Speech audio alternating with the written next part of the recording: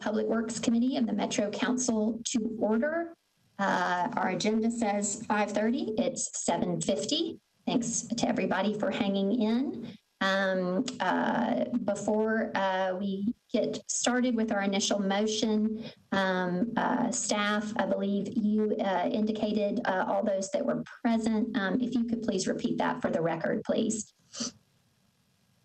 Sure. Present: Henderson, Allen, Benedict, Bradford, Evans, Gamble, Hurt, Nash, O'Connell, Roten, and Young. Thank you. Thanks everybody very much for being here. Vice Chair Young, you are recognized for the motion on digital meetings, please. Thank you, Madam Chair.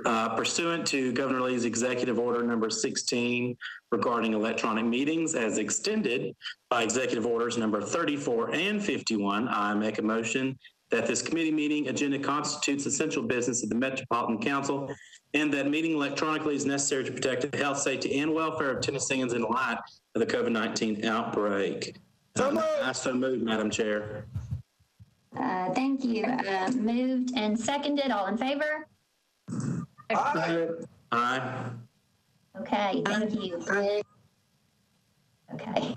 Alrighty, I'm going to spare us a chair report since we are running so late, but just by way of introduction and to segue into our meeting, because we do have a lot of items on our agenda and we have many guests with us today, what I'm going to do is, if you want to speak, obviously council members, raise your hand, and that will be true as well for guests.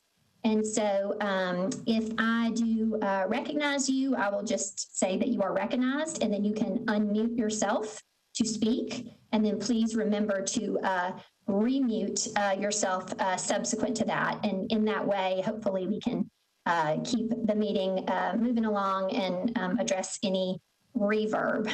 And so just to get started, I want to kind of preface this with news in both the public works realm. We all heard last week the announcement from the mayor's office about a team led by Shanna Whitelaw of the Water Department that is going to be moving over to Public Works with the departure of former Director Sturdivant. And so we're so pleased to have members of that team with us today. And John Honeysucker is going to continue serving with us as a liaison for water and this whole team as we kind of converge water and public works together. And so with that, Mr. Honeysucker, you are recognized. Thank you, Council Lady. Can you hear me okay? Yes, sir. Okay, I have the very distinct honor of introducing two outstanding people that I'll be partnering with. The Interim Director of Public Works, Ms. Shanna Whitelaw, and also the Chief Engineer, Mr. Jorge Rivera's. So with that being said, Shanna, please. Shanna. Hi. Unmuting. Good evening. We're at evening now. I just want to take a moment to say hello to everybody and introduce myself. I was really honored to be offered this opportunity by the mayor and look forward to working with all of y'all and working with all the leadership at Public Works. As you could read in the announcement, my background is in private industry, did a lot of large municipal waters projects and other types of projects that were construction and design work. And then in the last 14 years at Water Services, I have progressively focused on process review, organizational improvement, strategic planning, big picture ideas like that, which I think lends itself to what we're trying to accomplish here. So I'm excited about the challenge. I'm looking forward to engaging with Faye DeMasio, all the team at Public Works, the leadership, as we get ready to make recommendations. So we've got a lot of hard work ahead of us in the next few months, working toward recommendations by the end of the year. To let you know, I plan to transition over the next couple of weeks with full time there at Public Works on August 3rd, but I'm already getting engaged and learning a lot from everyone. I'm very fortunate. I think it was probably one of my best strategic moves was bringing John Honeysucker and Jim Schneider along with me for the ride, as we say. So they'll be doing double duty for both water services and public works. So don't hesitate to reach out to them as well as myself and the other members of public works as you need to. So with that, I'd like to introduce Jorge and let him tell you a little bit about himself. Thanks. All right, I'm jumping on. Can everybody hear me and see me? Great. Let me see. I'm trying to get this in focus. All right, great. Well, it's nice to meet everybody finally. Thank you, council members, for having me on today. It's been an interesting couple of months coming over and trying to get acclimated to a staff and a new position with nobody around. So trying to learn a little bit about what we do at Public Works and specifically in the engineering section. I'm excited about the things that are happening here. I think that we have a lot of good opportunities coming. Looks like I might have some bad connection here. Am I still visible and audible? Audible, not visible. Right, you are audible but not visible. Audible but not visible, okay. So keep on talking, you're good. Okay. Anyway, so I'm excited about the opportunities that we have here in engineering. Just my background is more transportation related. Just previously, I was with the city of Austin working in smart mobility. So pretty much anything that was transportation technology. In particular, I was in charge of connected and automated vehicle technology, system architecture, intelligent transportation systems for deployment and installation of connected and automated vehicle technology in the city of Austin, but anything else related to that. So Vision Zero, intersection safety, mobility hubs, micro mobility. And so I've got a pretty vast background in transportation, both in capital projects, in the private side, working in heavy civil construction, operations and maintenance, and traffic and signals and everything else. So I'm excited to come and support a lot of these things. I'm also excited to come and try and test out new things that maybe haven't been here in Nashville to improve our pedestrian safety, as well as equity and accessibility for all our mobility customers in Nashville. It's so damn long, and it's like everything that he's done. And his internet. Mr. Honeysucker, you are not muted, sir. Remute, please. Go ahead, Mr. Riveros. I apologize. No, that's okay. That's okay. And so again, I'm just here and excited to support. I support the council members, support the public, support the department, and all the great things that we can do here in Nashville. I think you'll be happy at the relationships I can bring, and so I'm excited to work with all of you. And again, just to bring a better safety record and that equity and accessibility to all of our community visitors and others that are here in the Nashville region. Thank you so very much. We appreciate you, Shanna and Jorge, both for being here to introduce yourselves. And Mr. Riveros, we welcome you to Nashville. And Shanna, we look forward to your leadership. We've got a lot of great staff at Public Works. And I know that you intend to listen to them and hear about their ideas and what's working and what's not working. And so I'm really optimistic about this leadership change and just want to thank you both. And a special thank you this evening for sticking with us, because I know we are really running behind. So colleagues, we'll have plenty more time to speak with Ms. Whitelaw and Mr. Riveros in coming weeks and months about the work that they will be doing. But as we are running so far behind, if we can, let's just move right on into our agenda, please. Okay. All righty. I am going to... real quickly. Pardon? Just real quickly, I feel like we just absorbed a pretty significant moment of departmental transition, and I think it is maybe worth taking a few minutes here, because I will say I'm confused. I don't know what it means to converge water and public works. So I might be a few minutes of elaboration there. Okay, I appreciate that, Mr. O'Connell, as former chair of the Public Works Committee. I would refer council to the letter from the mayor of last week, which was pretty lengthy and explanatory, but I absolutely do appreciate. And as long as Ms. Whitelaw and I hope Ms. Whitelaw is still here. I am. Ms. Whitelaw, if you are, please feel to unmute. And I guess maybe if you want to just expand a little bit on your intro and kind of speak to this transition and this team and kind of what your work in the coming weeks and months will be, and then also long-term kind of the path that this work anticipates, please. Sure. To give a little explanation,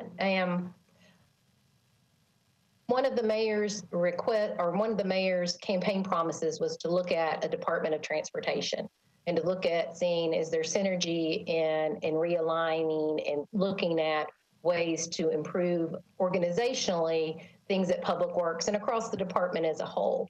So one of the things we're looking at is, how would we do that? We'd be working with Faye DeMassimo, working with people within all the leadership within Public Works to look at ways to align and to structure possibilities of if a Department of Transportation makes sense.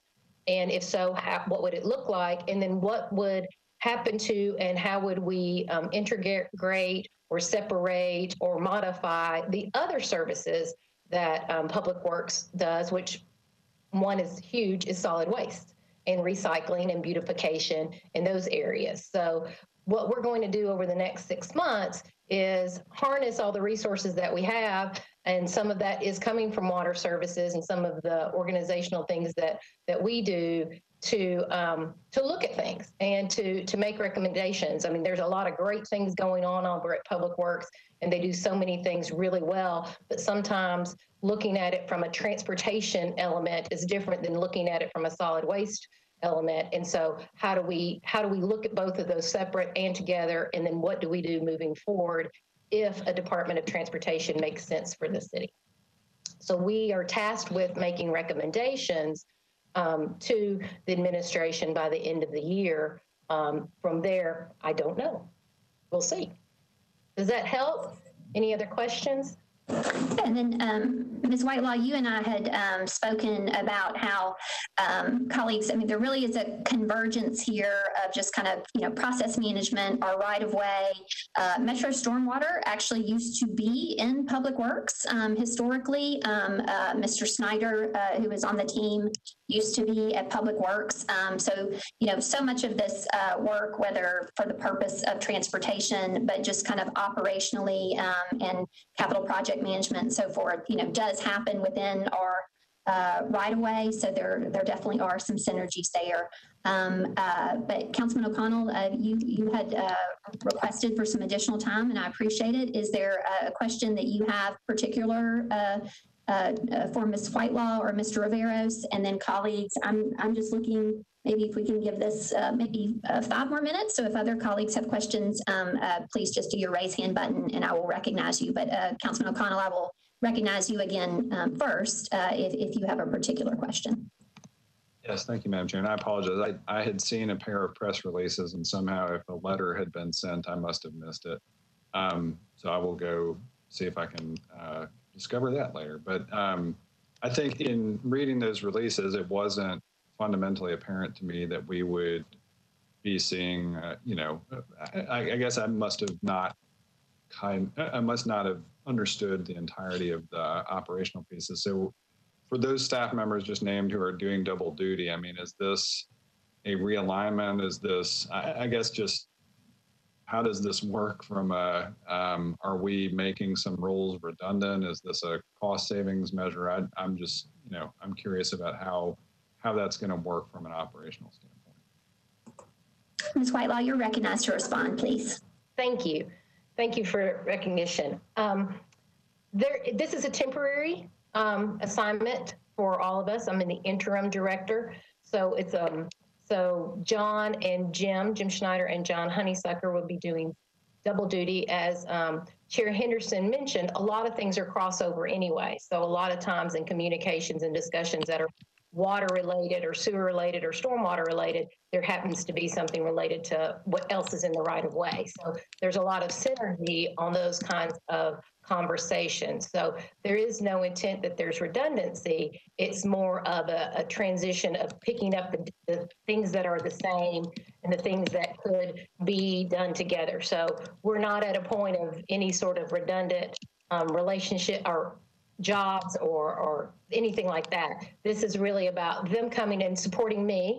I have a lot of history in process, a lot of history in big construction, but Mr. Schneider has years of public works history and has relationships that I think will be great as we're doing conversations and we're learning. And Mr. Honeysucker has a wealth of knowledge as well on how the workings between public works and water services come together. So we're looking forward to being a part of the team at Public Works and working with them to learn different things and how we can all kind of come together with ideas.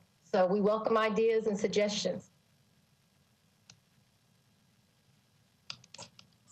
Okay.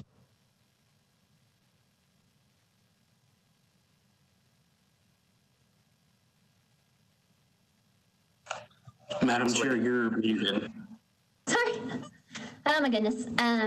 So colleagues, any other questions for Ms. Whitelaw or Mr. Riveros? And I think Mr. Rivera shared this and maybe Mr. Honeysucker did at the top, but he is our Director of Engineering, which with Shanna as Interim Director in Public Works, that Director of Engineering role is also just right at the top of the org chart for Public Works, just so y'all kind of understand how that team is structured. I'm not seeing any other raised hands other than Mr. Honeysucker. Mr. Honeysucker, did you wish to be recognized again? Yes, ma'am, Councilor. I just want to make sure that the council members are aware that I will be reaching out to them, setting up 30-minute individual meetings with the council members for them to have any questions and concerns within the district and also the at-large members also. Thank you. Okay, appreciate that. All righty. With that, we going to move on into the agenda.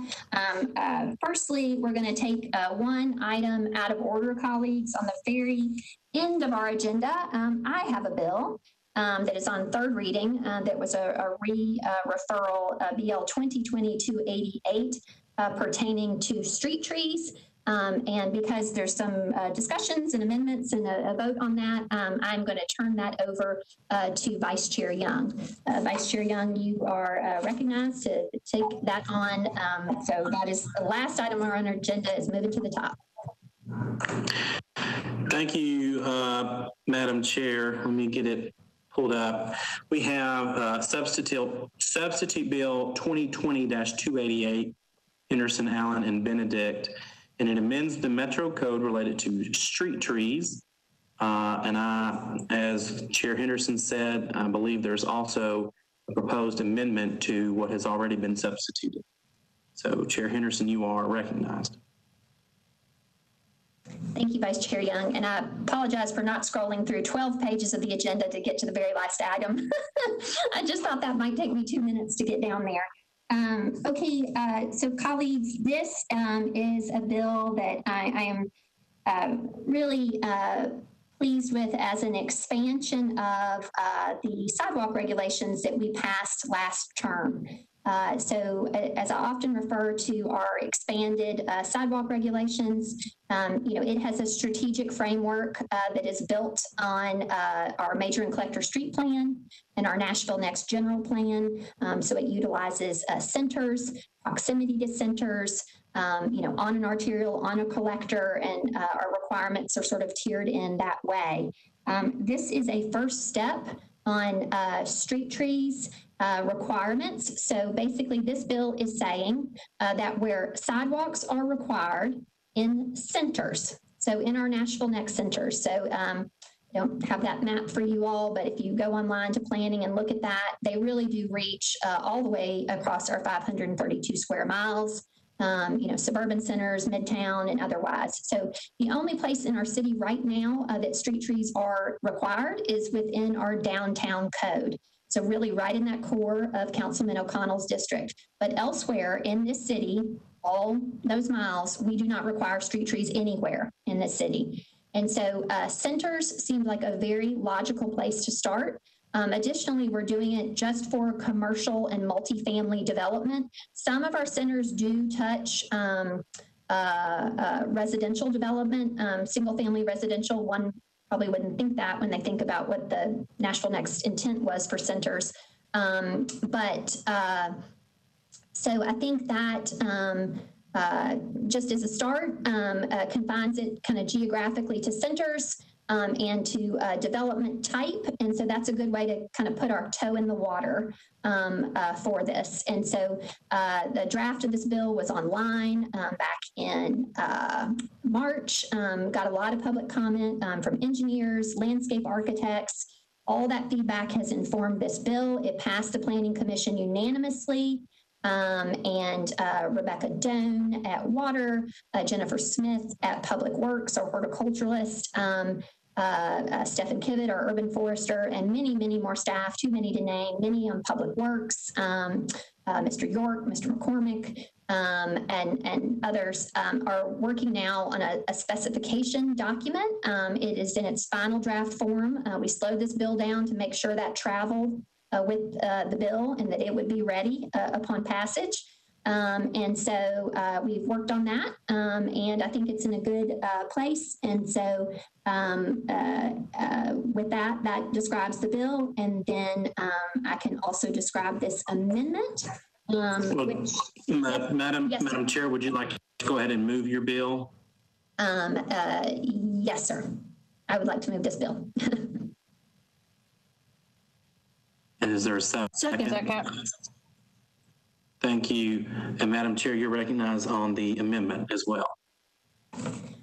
So the amendment, I don't know what page that is in your really big packet, but essentially it kind of reintroduces in the area where we kind of reference out to our urban forestry recommended tree list.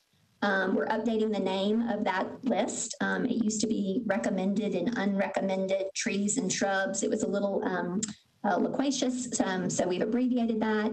And then also really just to kind of put a marker down from a quality standpoint, and the whole purpose of this bill, right, is to have walkable, shady centers and address our heat island effect.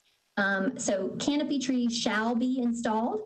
Except where conflicts with overhead electrical power lines exist. In those instances, understory trees may be substituted. So that's an addition on this amendment. As well, we wanted to codify, in addition to having it in the specifications document, so that it was in keeping with the tree bill that we also passed last year. So really, our sidewalk regs plus the big tree bill last year and this bill are all working together. We said that the owner of the property frontage shall execute and record a restrictive covenant agreeing to these maintenance responsibilities. So the owner of the property frontage along which the street trees are installed shall maintain the trees installed per this title.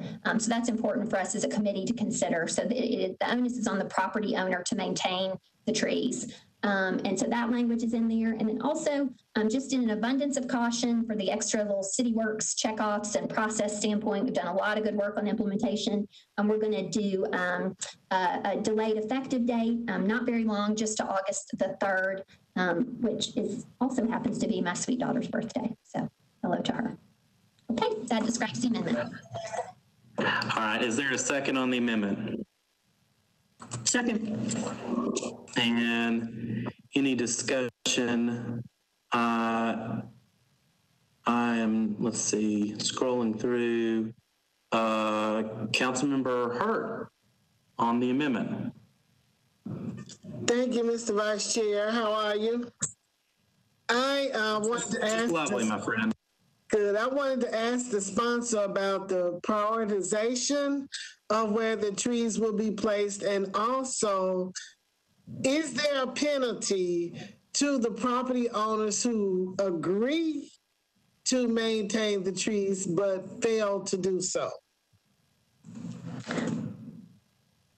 So Council Lady Hurt, we do not have a codified penalty for that purpose. At present, the urban forester, say, if you've had an SP zoning or something that, you had trees required per your landscape plan, the urban forester just kind of sends you a notice and a reminder, here you go, this tree needs to be replaced.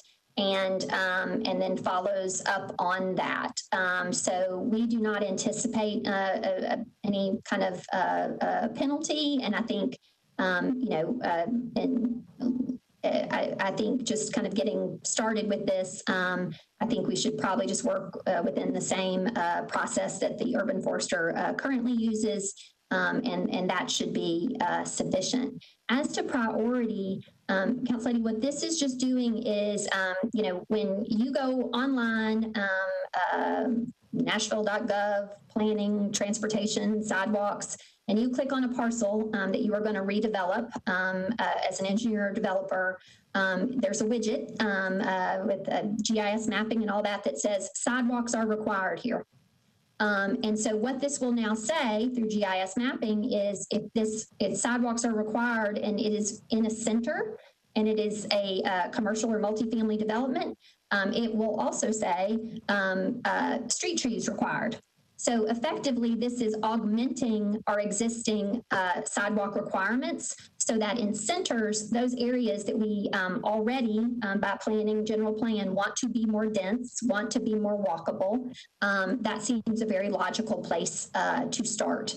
And I'd be happy, Council Lady, I can ask, just kind of pen a note for staff. But if you would like, I can send a link for the Nashville Next Centers map, just so you can see how broadly those centers do reach all across our city and touch various areas. Thank you. I'm pretty familiar with that. So thank you. The question that I needed answered, you really did answer, because a lot of it is more with the new development, which is a good thing. Thank you. Looks like Councilmember Gamble. Thank you, Vice Chair. I have a question regarding, I guess, in lieu of, just like the sidewalks with new development, if there was some reason that the sidewalk was not needed or not wanted, and the developer put money in lieu of sidewalk fund, would that same option be available for the street trees? And I do applaud you for bringing this up. The idea of having more trees outside of the downtown center is great. But just wanted to find out also if there's some kind of mechanism or something for if the tree is not needed or wanted with the particular development, if there's another fund or something that monies can go to for other development. I appreciate that. We discussed, because we did kind of quantify the value of a tree density unit with last summer's tree bill. But because we were effectively adding the street tree requirement to the sidewalk regs, we felt that the existing contribution in lieu of sidewalk construction fee would basically just kind of incorporate this tree piece. We're kind of thinking of the trees as a feature of the sidewalk, within that green zone or furnishing zone. And so, we started with this legislation looking at, okay, understory trees every 20 feet and canopy trees every 30. And I know specifically from, the waiver process that we have for sidewalks, and even more so for trees, it's so context sensitive, Council Lady Gamble. I mean, it's just, you gotta you got an intersection, you got a water pipe, you got a phone pole, you got a, you know, and so, you know, the waiver process that we have in place for sidewalks when somebody's wanting like an alternative design, or, oh, you know, I can't do the 5-foot furnishing zone, I can only do 4. That's going to have implications on trees. And so, you know, urban forestry will be at the table for that conversation. But at present, we haven't really established, because we did not codify a specific, you must have this many trees in this distance. We can't really say, okay, we're waiving that, thus you pay this, right? It's in the same way that we would if we said, okay, you need to build a sidewalk on all sides of this property. And then, oh, you know what, actually, we're going to only have you, because of your topo issues or your stormwater issues, we're just going to have you build the sidewalk out here, and you can contribute in lieu on this neighborhood side, right?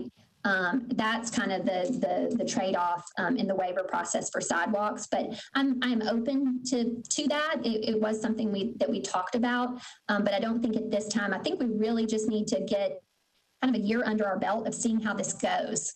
You know, when people are trying to get these trees in, working with staff, you know, how does it go? And then we can always kind of codify more. But at present, we have not kind of hyper codified specifically, you will have this many trees. So without that, it doesn't really lend itself to an in lieu. Thank you. Councilmember Campbell, did you have follow-up? No, that answers my question. Thank you. All right, taking another look. I do not see any other hands. So those in favor of Amendment 1, go ahead and say aye. Aye. Aye. Aye. Any opposed? All right. Amendment 1 has been adopted.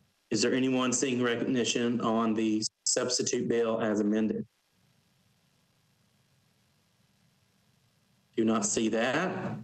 All those in favor of the substitute bill as amended, as amended, if you'll say aye. Aye. And those opposed? All right. Well, Madam Chair, you have your bill as amended, as substituted, passed unanimously, and I will turn this back over to you. Thank you, Vice Chair. Appreciate that. Thank you, colleagues. Appreciate your support of this bill. I also welcome anybody and everybody that would like to sign on to this bill. Please don't hesitate to email the clerk. When we passed our sidewalk regulations, our bill last term, we had all but 2 council members signed on. So we had 37 co-sponsors for that sidewalk legislation, which is a really strong statement from our body about how much we valued sidewalks. And so if you value trees and shaded sidewalks, I invite you, I would love to have every member of the Public Works Committee signed on to this bill. Okay, with that, we will move back into our regular agenda. Resolutions off the top here. Resolution 2020-385, O'Connell, Murphy, and Henderson, authorizes a Nashville Underground LLC to construct and install an aerial encroachment, a sign, at 105 Broadway. Councilman O'Connell, you're recognized.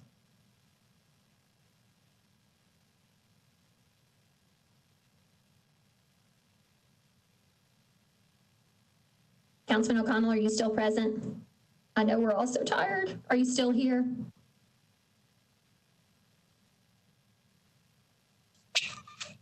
Can we move it to the Hill? Yep, Councilman O'Connell, last call. All right, we're going to move that to the Hill. Okay, somebody needs to mute there.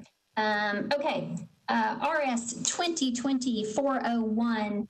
Henderson and Mendez accepts a grant from Flow Inc., doing business as CORD, to the Metro government for access to technology tools to enable Metro to conduct a smart loading zone pilot program. We have a letter from Councilman Mendez to approve. Do I have a motion? Moved. Second. Second. Okay. Is there any discussion about this? This was deferred last time at the request of Councilman O'Connell because he was wanting to make sure that it was referred rightly to the Traffic, Parking, and Transportation Committee. And so it has been so referred, and I think it was also discussed, Councilman O'Connell, if I'm correct, at the Traffic and Parking Commission. So we have a motion and a second. And so if there's any discussion, please raise your hand and you will be recognized. Okay, Councilman O'Connell, you are recognized. Madam Chair, I guess I think Ms. Eichard spoke to this last time, that this is just the acceptance of the grant. Does the grant itself have terms that span the length of time of the pilot period? Do we know how long that pilot program is expected to last under the funding provided by this grant?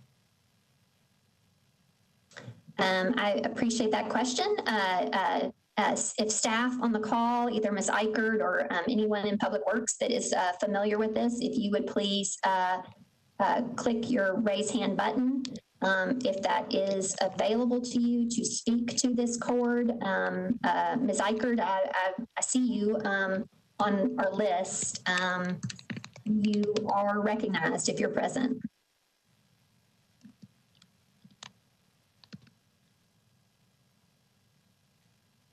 Ms. Costonis has her hand raised on this one. Okay, I appreciate that. I think it looks like Ms. Eichard is on the phone, and so I don't know, staff, if we can make sure if Mary Beth Eichard can be on the call for sure. Or also to see, I'm not sure if perhaps Mary Beth cannot unmute herself, given that she's on the phone. I am not being particularly successful in trying to unmute her myself, so staff, could we first try to unmute Mary Beth Eichard? Can staff do that? I am unable to unmute her.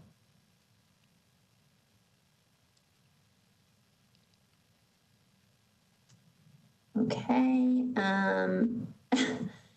With apologies to Ms. Eichard, staff, if you could please still work. I can see her here listed as participating, but I think she's participating by phone, and maybe if she can send us the last 4 digits of her phone number or something, then we can get ITS to transfer her over. Okay. Even though I can see her present on the list already, her last 4 digits are, nope, Mr. Hurd says we need her first 6 digits. My texts are like, first 6 digits, so last 4 digits.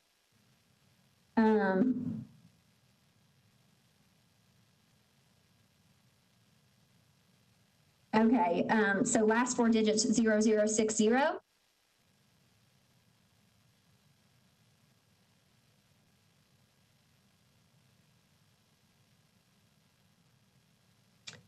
Okay, Ms. Eichard, we will make sure you're recognized. I apologize for the technical difficulties. Mr. Cooper, you said that Ms. Costonis, I see your hand raised. Ms. Costonis, you're recognized. You may unmute and speak, please. Thank you. Thank you, Madam Chair. I believe it is for a 90-day period. There is a little bit of question about when the period would begin exactly. So there may be kind of a lead up period as things are put into place in terms of the other changes that will be needed to really implement the aspects of the program.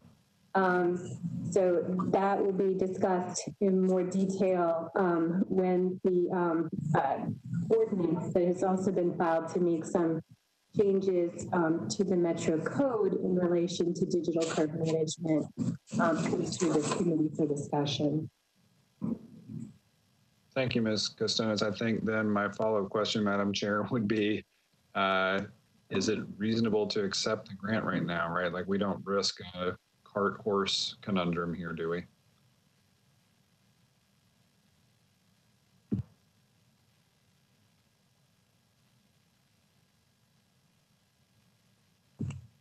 if I may be recognized again, Madam Chair. Oh, yes, of course, Ms. Costones. Yeah, if there is any back and forth on questioning, please just consider yourself still recognized. Thank you. Okay, just trying to deal with the technical issue here. So the grant is just in-kind services. It's the ability to use the app. So if, we wouldn't really be obligated in any other way. If we weren't able to implement the program, we just wouldn't be able to use the app. But it's granting us access to like license rights to use that technology. Right. Okay. And so, but the period of that access, if for some reason these two processes become disconnected, we don't put that at risk somehow. No, I don't think so. Okay. Thank you, Madam Chair. That's all I've got. Okay. Thank you, Councilman O'Connell. I think we have figured out which digits of Mary Beth Eichert's telephone number we need to get her participating in this call. And so I don't know if, given that we are kind of tight on time, does anybody else on staff have a question that they want to pose?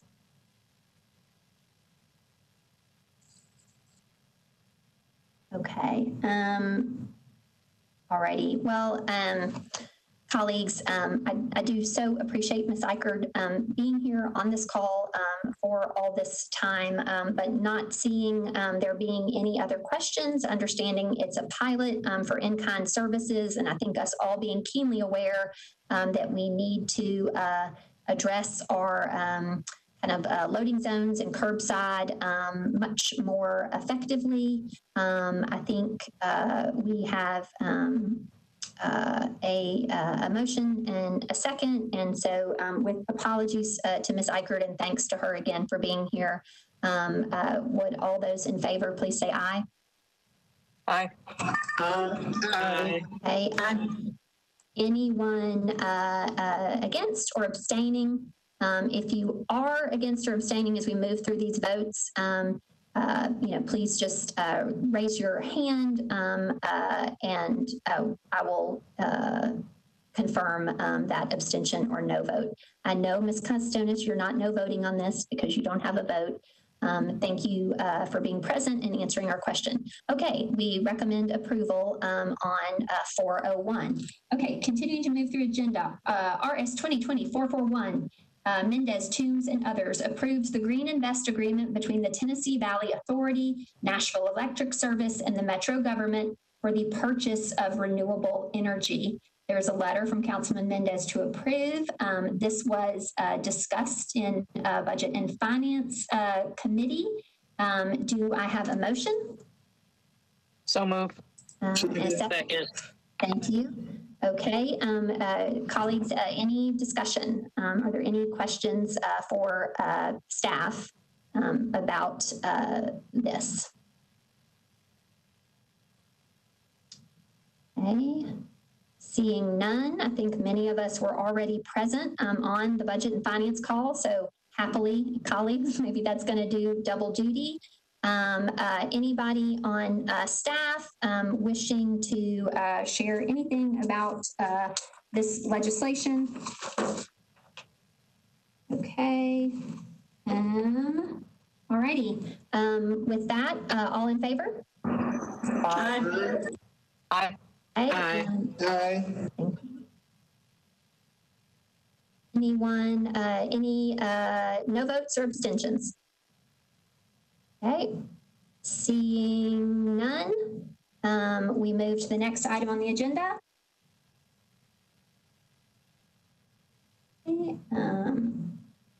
resolution 2020-449, Henderson approves an intergovernmental agreement between the Metro government, the Department of Homeland Security, the Federal Emergency Management Agency, and the Federal Insurance and Mitigation Administration for approval of the Information Sharing Access Agreement.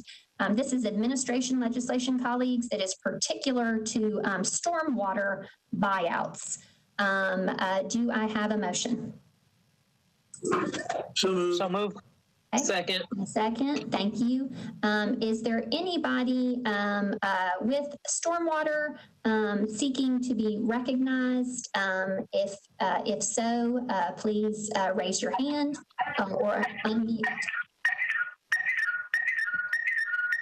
Mr. Palco, I can hear that you've unmuted. Do you want to speak to Bill 449, please? You're recognized.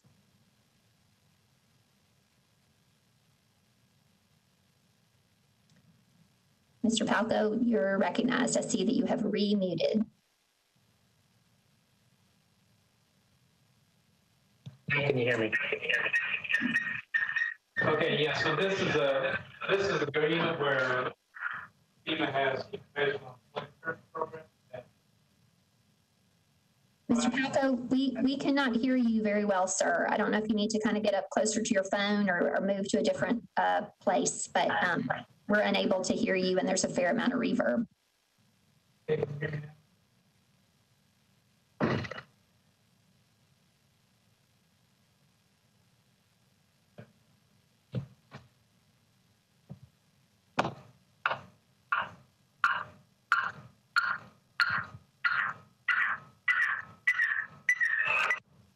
Okay, Mr. Palco, it sounds like you're going to have some technical difficulty. I was sent an explanation of this legislation by staff, which I can pull up on email, but I don't know, Mr. Honeysucker, if you are still present. We did have an email exchange today to explain this legislation. Yes, sir. Mr. Honeysucker, you are recognized to explain this bill, please. Thank you, Councilor. What this is just an agreement between, so that FEMA can share information with, they've started charging for that. So now it's just allowing us to be able to purchase that information needed to support the home buyouts with Mr. Palco's group. It's nothing real technical. It's just to be able to get the information they need to be able to find the right buyers. I'm sorry, can you hear me now, Council Lady? Yes, sir, I can hear you now. And as well, okay. Our agenda is, it looks a little funny here, but we also do have an amendment, a late filed amendment. And so if somebody could speak to that amendment as well. So Mr. Palco, you're recognized. Thank you. Yeah, so this agreement has to be in the language that FEMA requires, and there's some provisions in there that this information, there's technical information, some personal information associated with flood insurance claims.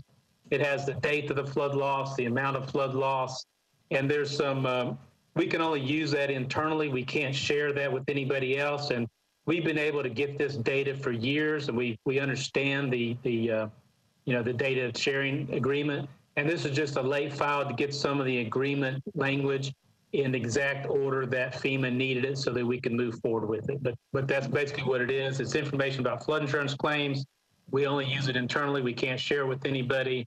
And we're following the guidelines that they require us to do. Again, it used to be they gave us this information every year, but now we have to enter into this agreement to get it shared to us. Okay, I appreciate that. Mr. Cooper, would it be a proper motion, not seeing the late amendment, just kind of in how our agenda was organized here. At this point, do we need to move the amendment separately, or can we just make a revised motion to move the bill as amended? I would move the amendment first, get the vote on that, and then move as amended. Okay, can I get a motion for the amendment, please, colleagues? So moved. Okay, Second. Thank you. Mr. Palco has just described the amendment for us. I apologize, it's a little bit out of order, but we've gotten that description. So let's go ahead and vote for or against that amendment. All in favor of the amendment? Aye. Aye. Aye. I am not seeing any noes or abstentions, seeing none. Okay, now we have the bill as amended. Any additional questions for Mr. Palco? Okay. Seeing none, all in favor? Aye. Aye. Aye. Aye. Okay, any no votes or abstentions?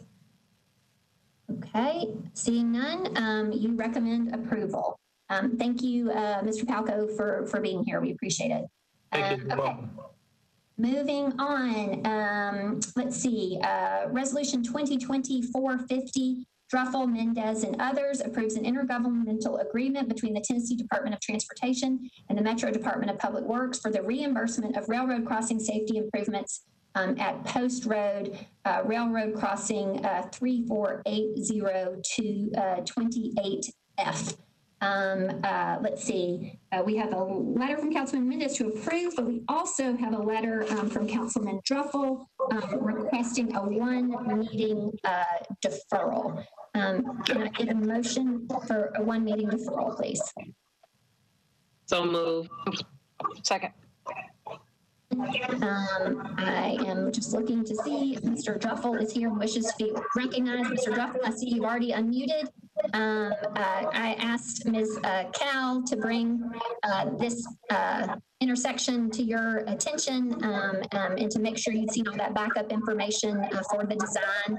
And I appreciate you wanting to look at it more closely. So you are recognized to speak on this deferral.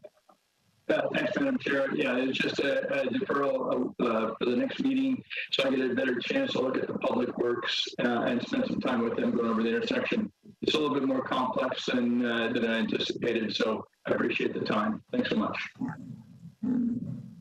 I appreciate that, Councilman Druffel. So colleagues, you will see on our agenda, I very rarely request a letter from a sponsor for things that are like, you know, fire hydrant abandonments and easements and some of those things. But this program of improving the safety of these railroad crossings, this is something we see a fair amount of and something that I have mentioned in previous committees that I am continuing not to see reflected in these designs. So Public Works staff, I am mentioning this to you again. I appreciate that Councilman Druffel wants to look at this a little more closely. This is a very dangerous, kind of notoriously so, crossing. But what I also hear from folks that I know that live in Councilman Druffel's district is they are immediately adjacent to a commercial district, and people that live in the adjacent neighborhood, they want to walk and cross this crossing and cross at the intersection and get to adjacent shops and restaurants and all those things. And so what I have been asking staff for years is, can we please make sure that when we engage TDOT on this, there's extensive signage and redesign and curbing and whatever. So I asked for all the backup documents on this, but there is no provision for pedestrians. So, you know, we're going to make all of this effort, with which we are so grateful to TDOT for working with us and really providing all the funding for these. But I continue to see that as a challenge. So I just say that here as Public Works Chair. I appreciate Councilman Druffel deferring it, but I do just want to make staff aware. I would like us to be more proactive, please, in making sure that there are pedestrian accommodations with these crossing safety improvements. And if there can or can't be or whatever it is, then I would like staff to get back to, obviously, Councilman Druffel specific to this one, but to the Public Works Committee on that, because we are seeing a fair number of these come through committee. Okay, with that, any other comments, discussion, questions on the deferral? Okay, seeing none, all in favor of a one meeting deferral, say aye. Aye. Okay. All right, you recommend deferral. Resolution 2020-451, Evans, Hager, and others approve Supplement 1 to an intergovernmental agreement between the Tennessee Department of Transportation and the Metro Department of Public Works for the reimbursement of railroad crossing safety improvements at Andrew Jackson Parkway, Railroad Crossing 348692G. Do I have a motion? So moved. Second. Second. Okay, great. Council Lady Evans, you are recognized. Yes. So in speaking with Public Works and reviewing all the information, basically we had approved this previously, but by the time they went out, we all went out to start to actually do the work. The pricing had changed on lumber and some of the other necessary materials. And so we found that we need to come back and change the amount of our contribution. And so that's why this is coming back. Okay, I appreciate that. Councilor Evans, do you know this to be a place where people, I know that's not true of every railroad crossing, but do you have people living in adjacent communities that need to cross here to get to areas? I'd have to double check, but my recollection of this area is this is not a place that would be a good crossing area. So I don't think it's the same kind of situation that Councilman Dreffel is facing. I appreciate that. Okay, so we have a motion for approval. All in favor? Aye. Aye. Aye. Okay, you recommend approval. Okay, RS 2020-455, Syracuse, Van Reese, and others. Request the Director of Public Works and the Department of Law to declare Red River Service Corporation and Red River Waste Solutions, LP, to be in breach of contract to rebid Red River's contracts for waste collection and to include stronger enforcement and penalty provisions as part of the request for proposals and resulting contracts. Okay, do I have a motion? So moved. Okay. Okay. Colleagues, if you could raise your hand, please, if you are on the Public Works Committee and you are also present in the Budget and Finance Committee to hear that discussion there. You may raise their hand to that effect. Okay, so Council Lady Allen, you and I were present during that discussion. Council Lady Benedict, you were present. Council Lady Evans, you were present. Councilman O'Connell, you were present as well during that discussion, Budget and Finance, I believe.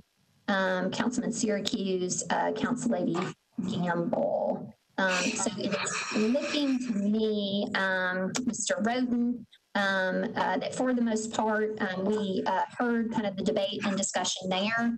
I will share with you all that that did pass in that committee, I believe, unanimously in the end.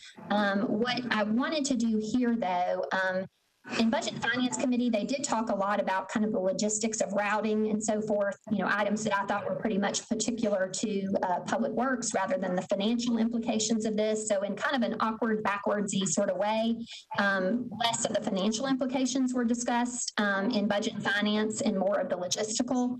And so just to kind of make sure that we all kind of have the same context here. I have already let Public Works staff, Red River, and Councilman Syracuse, you'll be recognized first, but basically just giving everybody 2 minutes for the most salient points. What I would say to Public Works staff, you listened in on the first call. Same to Red River, you heard what was discussed there. So as this is before us for discussion in Public Works, I would just ask sponsor Syracuse, Public Works staff, and Red River in that order, if you would just give your kind of 2-minute elevator speech to share what you think is most pertinent to the understanding and discussion of this resolution. Councilman Syracuse, you are recognized. Thank you so much, Madam Chair. I will be brief and just frame this, then if as questions come up, we can dive into logistics for sure. So this has been an issue that's been going on for about 3.5, 4 years in my district. I'm thankful for the 8 co-sponsors of this resolution that recognizes that this has been an issue that has impacted multiple districts throughout the urban services district. And my understanding is I unfortunately have the designation of being the most negatively impacted here. So I've been very involved over the past 3.5, 4 years, more so than I really should be, about the understanding the logistics, the operations and whatnot of Red River, and how Public Works and the legal department have really worked very hard to try to work with them to improve their situation. They have multiple challenges that they're going through. I don't file this resolution lightly. I have been patient. I have waited 3.5, 4 years as I've watched and supported Public Works and legal as I do now, as they've worked hard to try to resolve this. But it has gotten to a point where our constituents are demanding that this be resolved, and I am right there with them. So this tersely worded resolution is being filed. I do not have the expectations or the ask that immediately when we hopefully pass this, that Public Works or legal is going to immediately cancel the contract. I'm not asking for that. It's much more complicated than that, but it was time that we add our voice to this conversation and elevate the conversation that it is time to resolve this immediately. But as you read in the resolution, there is a chronology of how this has gone on for a while, that there's been default of contract found with Red River. And so I am hopeful and supportive of Public Works and legal to continue to try to resolve this and take whatever steps are necessary. Thank you so much, Madam Chair. Okay, thank you, Councilman Syracuse. Public Works staff, Ms. Allen, if you would lower your hand for now, just so I can see who on staff, Public Works staff intends to speak to this. Ms. Wallstrom, you are recognized, and I am clicking the 2-minute button, please. Go ahead. Thank you, Chairman Henderson.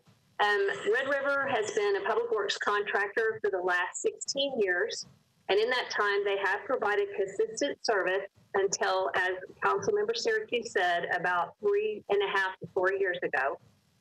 During that time, Public Works has issued several default letters requiring them to improve their performance, and we have also taken money from payments based on the contract service clause. Red River is currently in a default status with Public Works, and we acknowledge the current performance issues with the council members. Public Works, in conjunction with the Metro Legal Department, has carefully considered many options to correct the problem, and we have been negotiating with Red River to try and find a solution that presents the least challenge and disruption to our citizens, as well as to Metro and Red River. Public Works received 2 letters from Red River just this afternoon, which are part of this ongoing negotiation. So as such, we would tell you that we will be limited in what we can talk about tonight, as we are still under negotiation with them. And council members can contact us on an individual basis if they wish to discuss issues further. We also wanted to let you know that Public Works' priority is to reach a resolution that provides the customer service that we know our citizens deserve. Okay, I appreciate that, Ms. Wallstrom. And so next, Ms. Wallstrom, if you will remute your mic, and then I am looking for our guests from Red River. If you are on a WebEx platform by which you can raise your hand to be acknowledged, please do so. But let's see. I am not, oh, here we go. Mr. Smith, you are with Red River, you are recognized, and you may unmute your mic and begin your 2-minute time. Okay, and again, thank you, Chairwoman Henderson and others here too, and Ms. Wallstrom as well for all that you all are doing to help resolve some of these issues. As Mr. Syracuse had said, and I won't belabor some of the things that we went over in the other committee meeting. We do have an opportunity here, I think, to accept some challenges that we've had over several years as the community has grown. The population growth, the logistical problems that we've had with traffic and other things that we go on day to day as our community is growing. Even pre-COVID, we've had a tremendous amount of strain placed on each day. We do have a 4-day system that we've been in talks with MPW about changing to a 5-day that would take particularly that challenging Friday that Mr. Syracuse had pointed out earlier, from 21,000 bins down to 21,000 bins, and load balance those and put those in contiguous service areas where we have, more rebound capability. We have more quality assurance, quality control folks. As we've increased our population, increased that, now we've got COVID too. We've had increased tonnage each day. We all know that we're staying home. that stay-at-home order issued on 23rd of March has caused us to create more clinics at home. So over the last couple months, even in April, it was 36 tons a day, up to 73 tons a day extra in May. And we're trending right now about 41 tons a day extra that we are generating at our homes each day. So that creates a challenge for us as a community to timely get those trucks to the transfer station and then back on route and then back to the transfer station in the day. And then trying to get all that packed into 4 days has just been challenging for us. So again, I'm very thankful and appreciative of Metro Public Works and the things that they're doing to help us modernize and to improve logistics and reduce the impact on our communities. Okay, thank you. That was exactly 2 minutes, Mr. Smith. Well done. Okay, colleagues, do you have any questions, whether for Councilman Syracuse, Ms. Wallstrom, or representatives of Red River? Council Lady Van Rees, you are recognized. You can unmute your mic.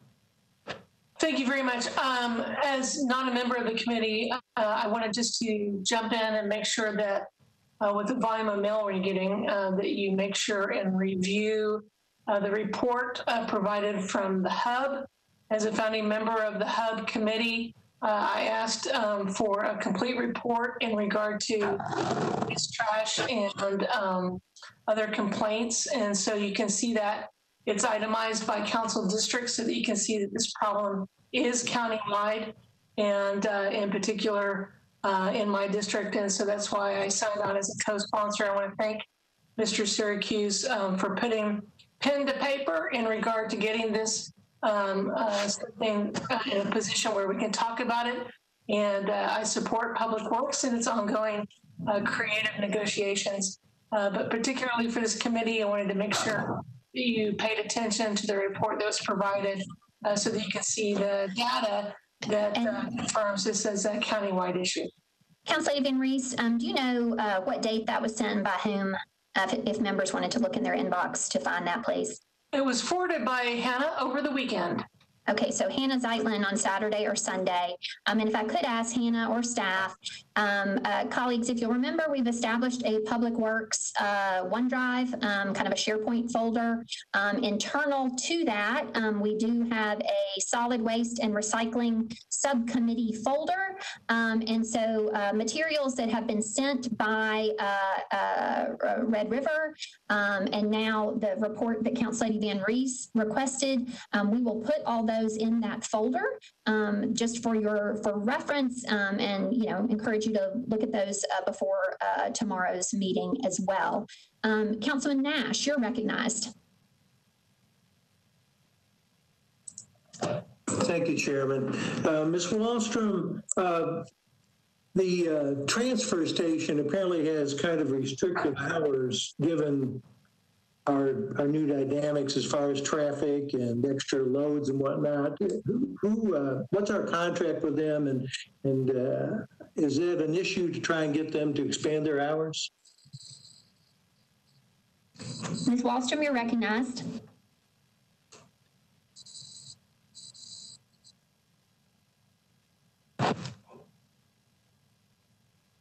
Ms. Wallstrom, you're recognized. Okay, I'm going to let Philip Jones, who handles the operations for the solid waste, speak about this. Okay. We do have a contract with them that we can't expand their hours or we can't ask. But the remembrance here is that their service is really a Tuesday through Friday service from 7 to 5 p.m. So if they need extension, it's a matter of asking. So Mr. Jones and Councilman Nash, if I may, just to expand on that or to amplify your question, then I'll recognize you again. Mr. Jones, explain to me, help me understand how this transfer station works. Obviously, Red River isn't going all the way to the dump in Murfreesboro. If we are separately contracted, so we're contracted with the transfer station, not Red River, and the hours of the transfer station with whom we're contracted is constraining the deliveries of Red River. Are we looking at that, Mr. Jones, at all? Yeah, we have looked at it, but I mean, you just got to remember Saturday's not a pickup day. So, you know, they get that morning if they had some issues and they had some missing. But when you're talking about missing complete route, they would have to provide that service all day long on Saturday. And while they're willing to work with us, I think that's a little extreme when you say every Saturday for multiple years to say you need that service provided when we're a Tuesday through Friday service. That's probably the biggest part of the issue. Okay, but what about if it were open on Monday, say, and then Friday wouldn't be as much of a problem? Can you speak to that? Can the transfer station be open on Monday? They are open on Monday, correct. They are. Oh, so they're already open on Monday today. So then how is it a problem? Couldn't we just renegotiate with them to be open on Monday? They are open on Monday. Yes, ma'am. I believe. The transfer station is open on Monday. Okay, and has not, I will, okay, so that's good to know. Pertinent fact. Mr. Nash, I apologize. I kind of hijacked your question. You are recognized again, Mr. Nash. Thank you again, Madam Chairman. The other issue, it seems like, Mr. Smith, you could use a few more trucks at the moment. Is it not possible to subcontract with another company or lease some trucks to help with the COVID extras? I can understand we would want to invest a lot of money for something that hopefully is going to be over in a few months. Okay, Mr. Smith, you are recognized. Ms. Van Rees, if you would put your hand down, please.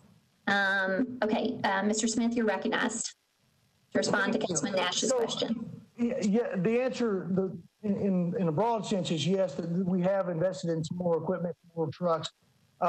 There is an economic restraint. Obviously, we bid a price, and that's what, you know, the price is. We've increased cost by quite a bit with no increase in compensation. So before COVID, we spent about $300,000 extra per year in driver retention. We had a national driver shortage that impacted that, so we had to increase our incentive for them to come work for us. We had to have a sign-on bonus, retention bonus, and those kinds of things, and increased cost in outside services. So that's a constraint. The time that we are on a route is a constraint. Obviously, if we have traffic congestion or other things that impact that time per stop, that's extra cost, right? And then down to the weight. So if they're making an extra trip to the transfer station, again, that's an extra cost to us that we're not recovering increased cost in our increased compensation for our services. So that extra day, that's kind of what we're trying to say with that Monday. Transfer stations open them on Monday, but we don't collect any routes on Monday. So that's kind of what that goes into the whole time per stop, per day, per route thing. So to say just throw more trucks on 4 days and more drivers, that is an answer, but obviously there's an economic impact to that too. So we'll stay within those constraints and do the best we can with those.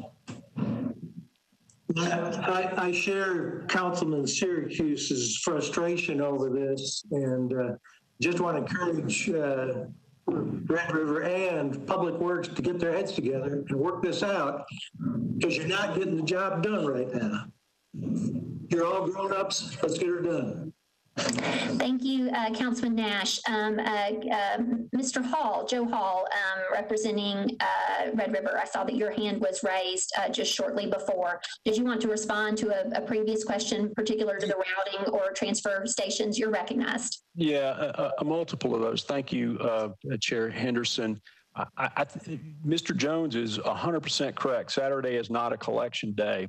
But when Friday blows up because of severe traffic congested, amid Friday being a very packed day, when COVID-19 adds 73 tons a day in May and 41 tons a day in the last couple of weeks, those are hugely disruptive conditions. And I will say that Red River does hit the ground super early the next morning to go back and pick up routes that they've missed. They've not said, hey, that's not in our contract. They've said, let's dig in, let's go get this done and pick the garbage up.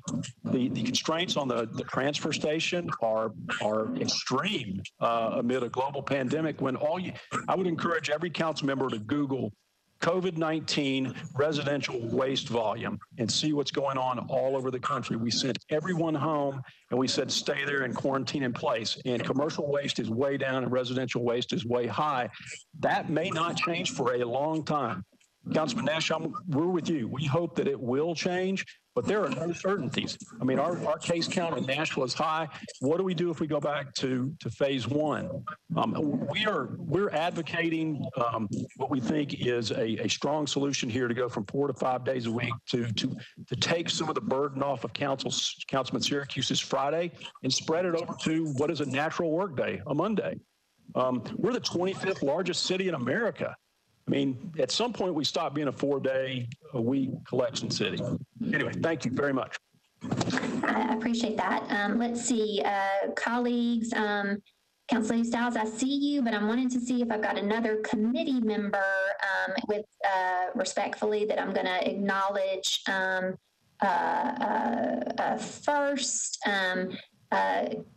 Council Lady Hurt, did I see your hand raised? Council Lady Hurt, you're recognized. Thank you, Madam Chair.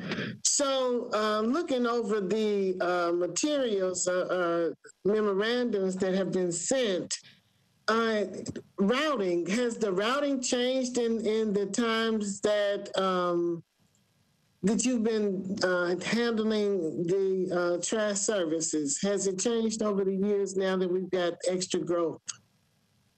Regarding routing, is it Mr. Hall or Mr. Smith that wants to be recognized? Mr. Smith. Mr. Smith, you're recognized to answer Council Lady Hurt's question. Thank you. And Mr. Jones from the Metropolitan Works has been just wonderful to work with over the years. We've been trying to navigate these waters for a long time, but the routes have not significantly been rerouted since we've been on the ground there. We have a tremendous amount of disjointed days where we'll have trucks that are very far apart. So what we're trying to do is consolidate those days. So if you look around the map, it looks like a clock. So you have contiguous service areas and you have all of your resources in one area at one time. All of the quality control and the supervisors are all in one area. So we're trying to modernize we've used, our chief information officer has used technology. She was a software developer and just a tremendous computer head, and has come up with some really good solutions about how we modernize and use that technology to make those more efficient and minimize our impact on our communities. So we're not running over top of each other or running over the same street multiple times, but trying to do that more methodically and smarter using that technology. Okay, Mr. Smith, I appreciate that. Just a clarifying question to kind of follow on with Council Lady Hurt. Have you made a proposal about 5-day Monday rerouting? Is that something that you have already proposed to Public Works? We have provided that information to Public Works, yes, and we're still talking about that, yes. Okay, I appreciate that. Councilor Hurd, any follow-up from you? Yes. So it's obvious that you have a problem, and I don't understand why you wouldn't go to a 7-day work week if necessary, and in order to get on top of this, if you're talking about 3 years of having this problem. So I'm just wondering if there are obstacles that the city has created that you are unable to change what it is that you're doing in order to meet the necessary loads that you've been confronted with. Mr. Smith, you're recognized to respond to that. Thank you. And I don't want to speak for Metro Public Works. There's a lot of other things that they considered. Obviously, there's recycling involved. There's other impacts that they have in the community. And so we have to be mindful and frankly have to ask their permission to change these routes. And so I think us working together to come up with this solution together is the answer. So I think that we're well on our way to coming to that agreement. So to answer your question, yeah, they have to tell us, yes, that we can do that on those days. We can't choose our own days. Okay, but you, just to clarify, you have made a proposal for 5 days of delivery that include Monday with the rerouting kind of per the clock that you discussed. That has been submitted to Public Works for their consideration. Yes, ma'am. Okay, all righty. With that, Council Lady, let's see who was next. Council Lady Stiles, you're recognized. Oh, I apologize, Council Lady Stiles. I'm sorry. Let me get my committee members. Council Lady Benedict, you are recognized. Thank you, Chair. So I've got just a couple of questions. It sounds like we're making good progress, and I certainly am in support of the resolution going back to what it says. I appreciate, though, that in this committee, which is the one that touches this more than any other committee, that we're seeing and getting a lot more color on it. I guess considering how long this is, let me back up. 2020 and COVID-19 crisis has been incredibly difficult for every American, every Tennessean and every Nashvilleian. There's no doubt that Red River and also our Public Works team are having the same challenges that the general public are having. But I think that we have now, so anyway, I don't want to dismiss the problems that have been occurring in the past 4 months, but I also want to, because I think this goes back into the documents that we received from Mr. Hall today, in addition to the data that Councilwoman Van Rees shared with us through the council office. We see that this has been ongoing for some time. So I appreciate that we are now, that Council Member Syracuse brought this resolution forward, because it certainly is getting a lot more attention than perhaps what it was before. I guess what I'd like to understand is what obstacles stand in the way of getting this fixed by next week, let's just pretend. So certainly not by next week, but what are the obstacles that are in the way so that we can get responsible, reliable collection for Nashvilleians, since they're paying for it, especially now? Council Lady Benedict, if I may, is your question perhaps directed to Public Works as to kind of obstacles, like, what's kind of holding this up? It's actually for both. Public Works, I'd like to hear from first, but Red River would be good too. Okay, so Public Works, you are recognized on Council Lady Benedict's question as to kind of maybe primary obstacles in getting this across the finish line, to Councilman Nash's point. So Ms. Wallstrom or Mr. Jones, Ms. Wallstrom, do you want to be recognized to respond to that question? Yes, please. Go ahead. There are several things that Public Works is responsible for that tie in with the trash. We have our recycling days are on the same day as our trash days. This makes it easier for the citizens to remember which day their recycling day is. That would have to be rerouted. The 5 days would cause a reroute of our entire system. Right now, our guys are only working 4 days, so they would have to be moving, and we would have to work with them to work that out. They may have childcare issues. They may have second jobs that they've taken on. There would be issues there. We also have computer systems and software programs that are programmed with these routes in them. They would have to be completely redone, and they would have to be tied into the hub again. We would also need time to send out communication to the residents to let them know these routes have changed, what their new day is going to be. And then as part of this, there's also a request or a suggestion that we change the way that we are picking up after a holiday. So all of that information would have to be communicated and sent out also. And there is a cost to all of that. And Ms. Wallstrom, I know you have in progress negotiations, but I would imagine when this council considered expanding recycling to not once a month, but twice a month, I can't remember where we're headed. We're not doing that now. So I assume that you had looked at the cost implications there. So, you know, if you were to move recycling to a 5-day, is that something that you're prepared to share with us, the cost here, or does that have implications on your negotiations? I'm not prepared to share the cost with that tonight. We did put in budget information to go to every other week recycling. I would have to go back and look and update those costs based on the new pay plan and several other items. But we were not, that was not one of the requests or the improvements that was granted by the administration because of the very stringent budget that we had this year. So that would not be an option for us right now. Okay, I guess one question I do have, Ms. Wallstrom, if I may. So, you know, this council was discussing moving to, we're going to move to twice a month recycling or weekly. I apologize. I just can't recall at this point. But we were going to move every other week. Okay, we're going to move to every other week recycling. And so, you know, we looked at the implications of that. This council, in another financial time, had decided to move forward with that. You know, the trucks, et cetera. And so, you know, there was going to have to be communication about that. And so I just wonder, did you ever look at that when you were considering all the logistics and cost and communication of that?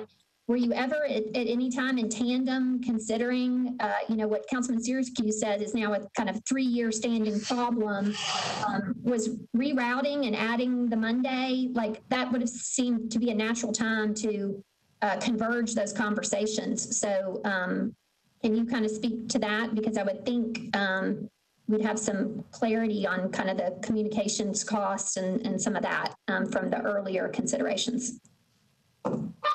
Chair Henderson, I'm going to let Sharon Smith respond to that. So looking at when we were thinking about or thought we were going to be able to go to every other week, that was the time when our operations folks were keenly looking at a 5-day route. It would work really well. And when it comes to the communication costs, the council may remember that we received grant money from the Recycling Partnership to offset the cost to educate residents on the change from once a month to every other week. It would have been easy to fold in the trash information into that. Unfortunately, when the implementation was delayed, we lost that grant money. So we actually now have lost that opportunity. Okay, I appreciate that clarification. Okay, colleagues, so I think we've discussed this a fair amount. I know I see Councilor Stiles and Councilman Bradford, we are coming up on an hour. I'm going to recognize each of you. If you have a specific question, please be specific. If you just want to make a statement regarding Red River and their service or problems, I would encourage you to do that at tomorrow's council meeting. Councilor Stiles, you're recognized. Thank you so very much, Chair, for recognizing me. I know that I am not on the committee. I did want to commend Councilmember Syracuse for putting this resolution together. I am very happy to be a part of it. To Mr. Smith, I recognize that COVID, of course, has thrown many of our systems out of whack. I know I personally have been having a fairly regular conversation with your company and missing our streets, covering only half of a street many times. And so while we talk about COVID, and this problem has clearly been going on for quite some time, what is the issue that you have found about the retention of your workers? I've been told that some people, you just haven't been able to hold on to them, or some people just decided to do their own thing when they're out doing their routes. How is that being addressed? So, yes, thank you, ma'am. Even before COVID, we recognized that there's a national driver shortage. That's real. And that hits Metro as well. Public Works, we all know that is. So we did have to change our pay structure and offer different incentives and tonnage bonuses and that thing. And we did increase our payroll costs over $300,000 for 1 year, which is very significant. And then leading up into the extra that we've taken on. So part of the reason why we're doing this day route is to take away the load that we have on each of our ladies and gentlemen that are out there driving those trucks. When they're out there and their average days, the heavy days, they're over 30,000 collections, which that was 31,000 bins, 27,000 customers. So instead of doing that in one day, you move that to about 22,000 a day. So that spreads that workload down and that gets them home. The last thing that they want to be on Friday afternoon is out there late. We don't want anybody being out there. It's not safe. We want them home. So that's part of it too. And then 5 days of pay versus 4 days of pay. So we've spread that out, and we think that's going to be better for our employees to recruit and retain. Offer them 5 days of pay and then the lighter load each day. Councilor Stiles, do you have a follow-up question? I do. That speaks to drawing more workers in, and I understand the financial aspect of retention, but how are you holding these workers accountable when they fail to do the routes that they've been given? Outside of financial, it seems to me there doesn't seem to be enough of a penalty taking place when people do half of a route, and then we have to call and find out, are you going to come on Saturday? Are we going to have to wait until Monday? What is the accountability factor for those individuals that you find not doing their job? Right. Well, and that's part of the issue that we're having disjointed, where our supervisors are in different parts of the city, and all of our folks aren't in one area. And that error correction in the routing system that we're using, if we modernize that, their accountability is there to where we can catch those errors sooner. And then I think moving from a punishment to a reward, it means more in our industry that, hey, we'll show you how to do this job and we'll hold you accountable. But I think to on a punishment scale, that really doesn't help when they're overloaded, right? When they're out there all day long and they've made a mistake, they have to go back and get their own message, that's what happened. So I think training and helping them more than punishing them is a better way to manage the crisis that we have right now. Okay, Councilor Stiles, anything else? No, Madam Chair, I've taken enough time. I'll hold until tomorrow. Thank you so very much. I appreciate it. Councilman Bradford, you're recognized. Thank you, Madam Chair. So my question is, how much on a yearly basis do we pay Red River to provide this service for us? Ms. Wallstrom, do you want to unmute to respond to Councilman Bradford's question?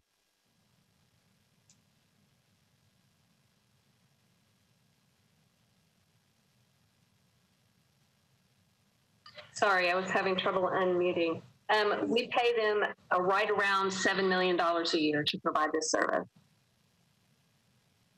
Okay, so we're paying about $7 million a year, and we are continually seeing less than stellar services from this client.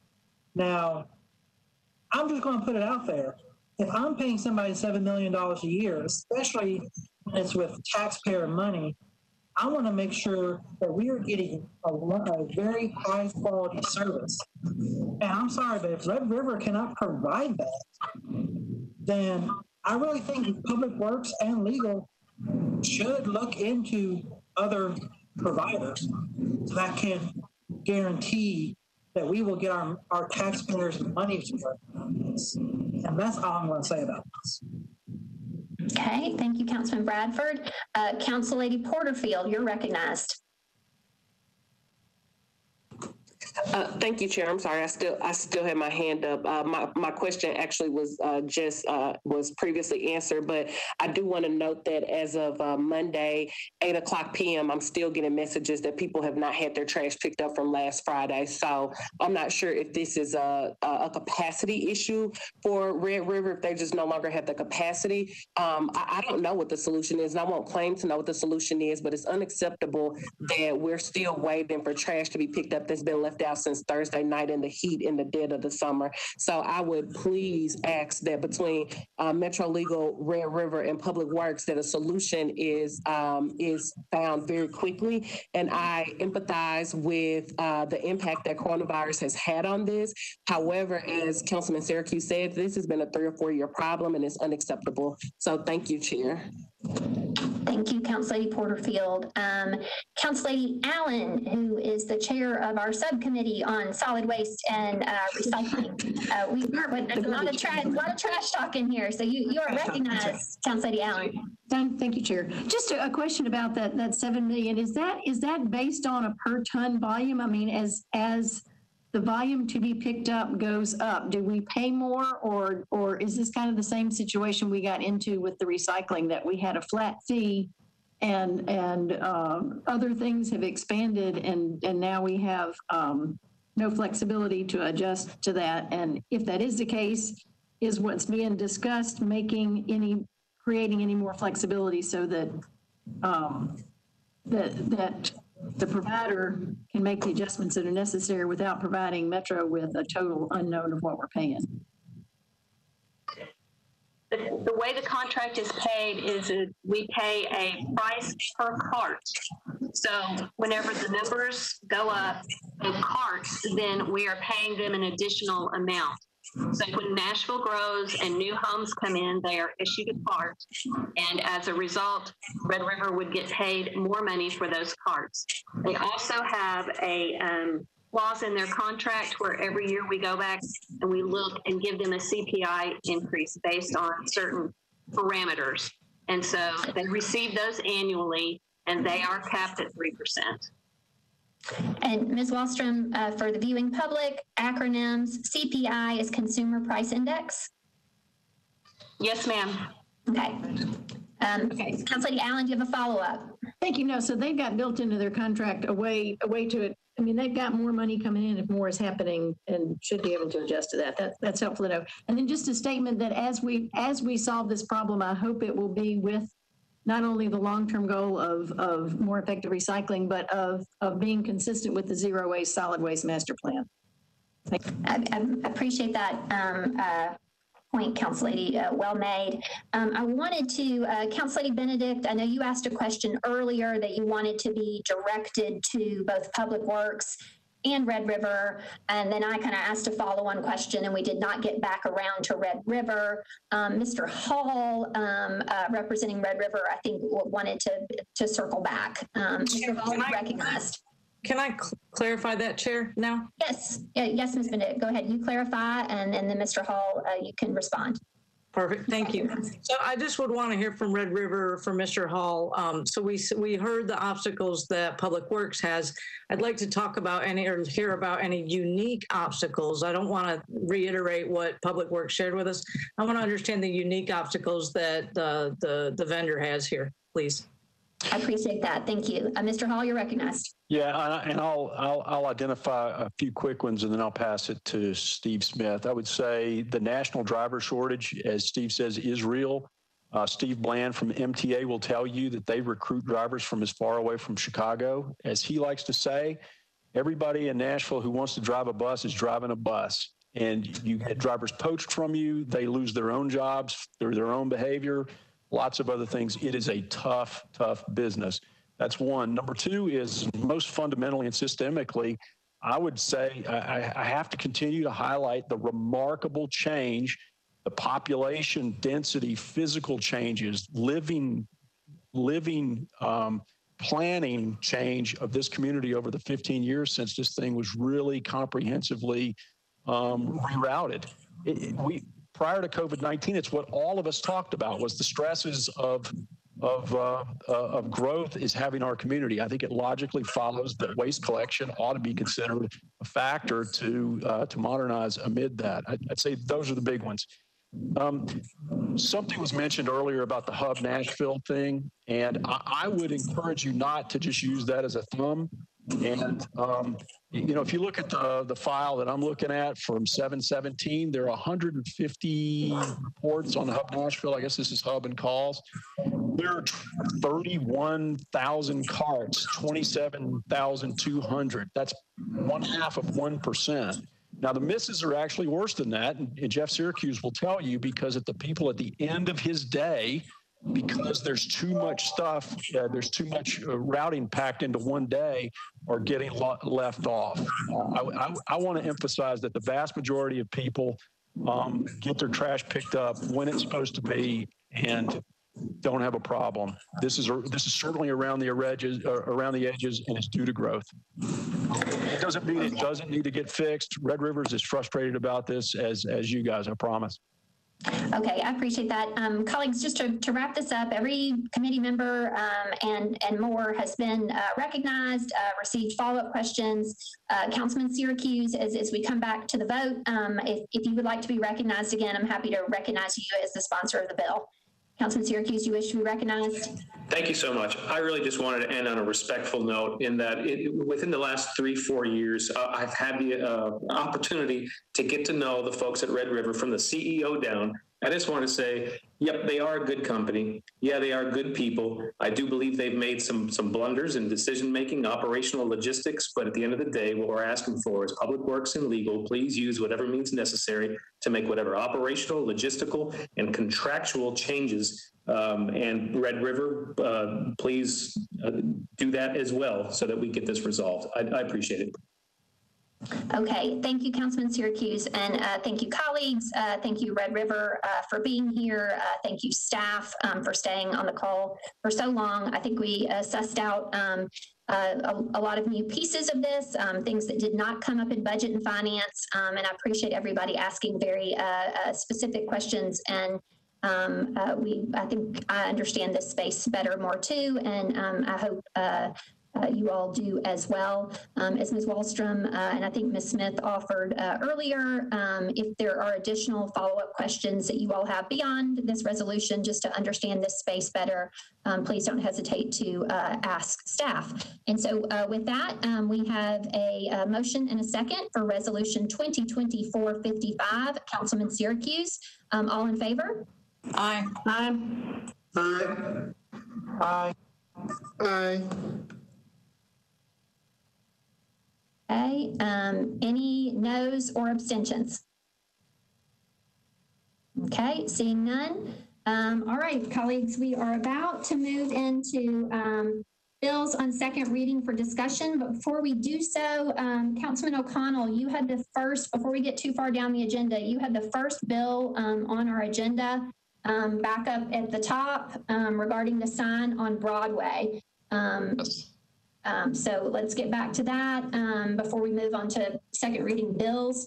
RS 2023-85, O'Connell, Murphy, and Henderson authorizes Nashville Underground LLC to construct and install an aerial encroachment A sign 105 Broadway. Do I have a motion? Thank you, Madam Chair. I'm ready to move approval. Okay, thank you. Second. Thank you. All in favor? Or apologize, any questions or discussion? Okay. Okay. All in favor? Any no votes or abstentions? Okay. Not seeing any. You recommend approval. Okay. So now let's go back. Thanks for your patience on that, Councilman O'Connell. Now we are going to move into. Okay, bills on second reading for discussion. BL 2022-35, Mendez, Henderson, and others amends Metro Code Section 2.62.04 F and Metro Code Section, anyway, special event permit fees, y'all. And so we have deferred this several times to look really at kind of the framework of this. Council Lady Hurt had some concerns. I had some concerns. Some of our smaller nonprofit entities. This was kind of updating these special event permit fees. We felt like in these pandemic times when we're not really having many of these special events, this was a good time to kind of dig back into this and look how it goes. That said, we did last week, I believe, have a really good call with staff, Gordon Richard, Ms. Wallstrom, Ms. Smith, and a fair number of other staff members. And so we're not quite there yet, but I think we've sussed out a lot of the issues. So I am going to make a motion on this to defer. Mr. Cooper, can you help me kind of with the calendar on this? I'm trying to think, subsequent to our last meeting, I think we need to kind of draft up a proposal. I don't think by next meeting we'll probably be able to do that. So would you recommend that I defer to a date certain, or what do we need to do as far as deferrals on this? Any constraints in that regard? Either a date certain or a indefinite deferral would accomplish it. You could always put it back with a week's notice if you did an indefinite deferral, just whichever you'd prefer to do. I appreciate the suggestion. I'm going to move for an indefinite deferral. I think we're engaged in this. We're having some good conversation. We're figuring some things out, but this one, it's pretty complex, colleagues. So, and it has implications on some of our other right-of-way permitting as far as the framework that we've established. So it's good work, but it's taken some time. So with that, I would move an indefinite deferral. Thank you. I appreciate that. Are there any questions or comments regarding the indefinite deferral? Okay, seeing none, all in favor? Aye. Aye. Aye. Okay, any noes or abstentions? Seeing none. Nope, okay. All right, we are then moving on. I know that we've got some guests with us this evening that, boy, have they been in for the long haul. Regarding BL 2020-333, Benedict Mendez and others. I think several colleagues have signed on to this. Myself included, I hope. I intend to amends Title 12 of the Metro Code to prohibit personal delivery devices within the Metro government's right-of-way. We also, colleagues, have a proposed amendment from Council Lady Benedict and Mendez. Mr. Cooper, please remind me order of operations here. Do we need to get the bill before us and then discuss the amendment, or yeah, or you could move right into the amendment if you want to. Okay. All righty. Let's do that. Do I have a motion for the amendment, and then we'll have Benedict describe. Second. Okay, we have a motion and a second. Council Lady Benedict, you are recognized to describe your amendment. Thank you, Madam Chair. So in the analysis packet, the definition of a personal delivery device explains that it's a robot that typically makes deliveries using sidewalks and crosswalks. Last month, the state passed a law regarding the use of PDDs, or personal delivery devices, so another acronym for us. So the state passed a law regarding the PDDs, and it provides local municipalities with the option to prohibit these devices if it's found to be in the interest of public safety. And so that's what the original bill was designed to do. However, in the amendment that I've filed, it will, instead of a prohibition, it will give us a timeline to learn and talk more about PDDs to determine if they or how they should be used in Nashville. So the amendment provides a moratorium through December 31st of this year, and if needed, then it will have an automatic extension to April 30th of next year. That is able to be terminated or extended based on a council resolution with a majority vote. So with that in mind, I move approval of the bill as amended. Okay. Sorry. Okay, so actually, so we already have a motion. So we are on the amendment. So are there any questions for Council Lady Benedict regarding the amendment as she described it? Okay, colleagues, I am looking through. Okay, I am not seeing any questions from colleagues. Is there anyone else, a guest representing a company that might have robots or want to use them anyone would like to be recognized on this amendment? If so, raise your hand. If you don't have the raise hand function, you can just go ahead and unmute yourself. Okay, so if you would identify whom you are representing, it's not my intent really to acknowledge more than one representative. So I see Ms. Sullivan, I see Mr. Wilkes, and I see a Mr. Primo. Mr. Primo, please mute your phone. Mr. Primo with FedEx, thank you. Okay. All right. Okay. So if somebody representing Amazon would like to briefly speak whether or not you support this amendment. So I'm either gonna, I don't know, Mr. Wilkes, if you represent Amazon, or I know Ms. Sullivan does. So Ms. Sullivan, you're recognized. Thank you so much, Chair Henderson, and thank everybody for your diligence on this late evening.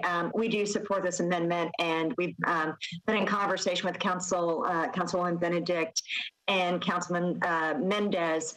We believe this gives everyone an opportunity to have the conversation, put some guardrails around, and make sure we pass policy that's best for Nashvillians, while also providing a great service. So we are very supportive and appreciate everybody working with us. Thank you. Okay, I appreciate that. And then just, let's see. Okay. Mr. Wilkes, do you represent FedEx or Amazon? I represent FedEx. Okay, yes, sir. You are recognized. Yes, thank you. So I guess I would echo Holly's comments that certainly the learning approach here is very I think the right probably way to go about it versus really a kind of a prohibition approach. So very happy to partner with Nashville and demonstrate capabilities of the devices, their safety level, and really the great service that would be a result of their presence in Nashville. Okay, all right. So we are on the amendment. One question I do have, Council Lady Benedict, about the amendment. I appreciate that the December date is about 6 months out. The subsequent date then is not another 6 month increment, but is the end of April. Can you speak to why that April date was chosen? That was something that this actually was an amendment that Council Member Mendez put together, and because he's out of town this week, I became the lead sponsor on it. So he chose that date, and I don't know exactly why. It is an additional 4 months, so I guess that gives us 9 months in total before the moratorium would end. But again, potentially that could be extended or shortened based on the curbs and guidelines that could be put in place should a program be approved. Okay, alrighty. I believe we are ready to vote on the amendment, and then we will be discussing the bill as amended. All in favor of the amendment as Council Lady Benedict presented it, please say aye. Aye. Okay. Is there anyone who is against the amendment? Anybody wanting to vote no on the amendment? Okay, seeing none, any abstentions? Okay, all right, so now we have the bill as amended. If somebody could move approval, please. Second. Okay, so the bill as amended is before us with a motion and a second. Is there anybody serving on the Public Works Committee that would like to be recognized on the bill as amended? Okay, seeing none, all in favor of the bill as amended? Aye. Okay.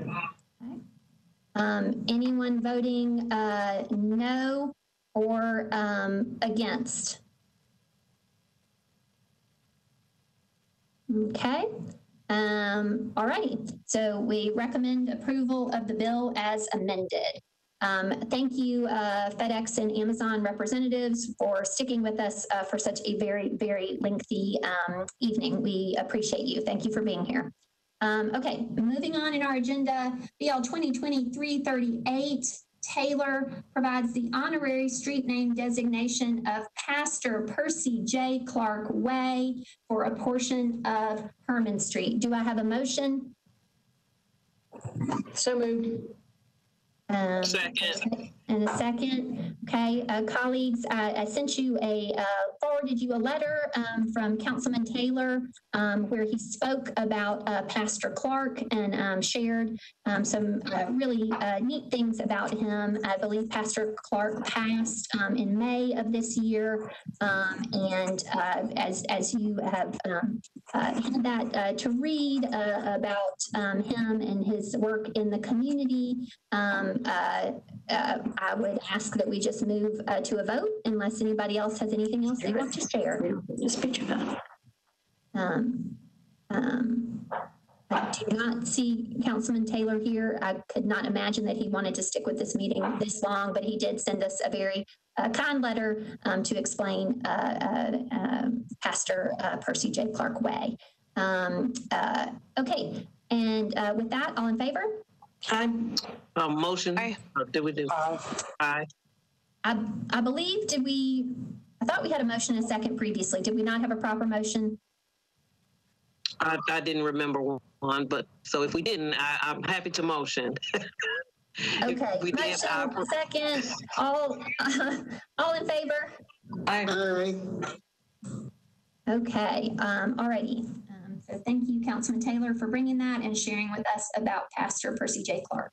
And we express our condolences to the pastor's family. So, okay, BL 2020-339, Gamble, Mendez, and others, authorizes the acceptance or acquisition of easements by negotiation or condemnation for the purpose of construction, operation, maintenance, repair, replacement, and inspection of a proposed stream bank stabilization project along Whites Creek south of Old Hickory Boulevard. Do we have a motion? Move approval. Okay, in a second. Second. Council Lady Gamble, you were recognized. Anything you want to say about this?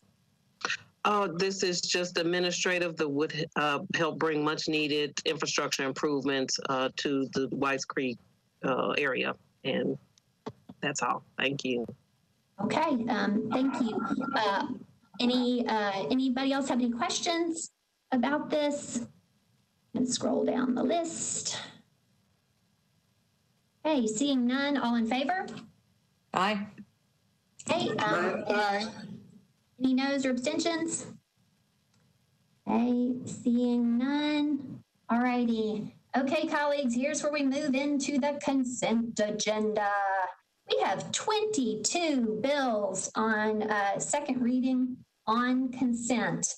And so what I did, colleagues, is I asked staff, I do not have to read these captions in full, but I do have to state the bill number and then just a very brief, quick 2 or 3 words about it. So bear with me as we do these 22 and we'll vote on them all as one. Thank you for sticking with me. We are almost there. Okay. BL 2020-340, Welsh, Murphy, and Henderson. Again, I'm reading these all onto a consent agenda. This is the Dumas Drive Stormwater Improvement Project, 2 properties in the 300 block of Dumas Drive. BL 2020-341, Murphy, Henderson, and Hager. This is for the Bighorn Drive Stormwater Improvement Project, 3 properties located in the 4,000 block of Bighorn Drive. BL 2020-342, Rutherford, Murphy, and Henderson. Let's see, authorizes Metro government. We're accepting water, sewer manholes. This is on Pettis Road, South Point Phase 3. Okay, BL 2020-343, Murphy and Henderson abandons sanitary sewer mains, etc., for property located at 3864 Logistics Way. 2020-344, Gamble, Murphy, and Henderson. It abandons existing public water mains and easements and accepts new of all that at Lowe's Lane unnumbered. BL 2020-345, Sledge, Murphy, and Henderson authorizes the Metro government to accept a sanitary sewer manhole for property located at 280 12th Avenue South. Moving on to page 8, BL 2020-346, Parker, Murphy, Henderson abandons existing public sanitary sewer mains, sanitary sewer manholes, etc. at 905 Elvira Avenue. BL 2020-347 abandons existing public water main easements, accepts new public water main at property at 100 Blue Hills Drive.